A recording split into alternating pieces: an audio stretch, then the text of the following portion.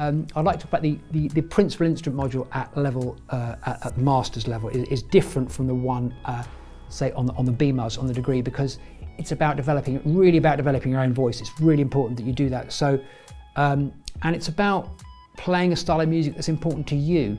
So the assessment in effect is to produce a cohesive set of songs that really describe you as a musician, and that can be tunes that have already been written or original tunes as well. A lot of musicians develop their own kind of voice through actually not just being an artist, but they actually, so for example, a guitarist could develop his own voice through being famous for playing a style. You know, Dave Gilmour in Pink Floyd is good because he plays in that style.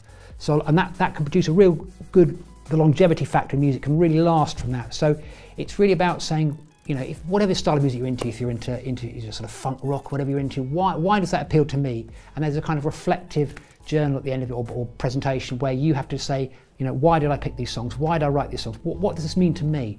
So it's about being an expert, but again, it's a very personal thing. The creative element comes into it, and it's very personal to you as a musician.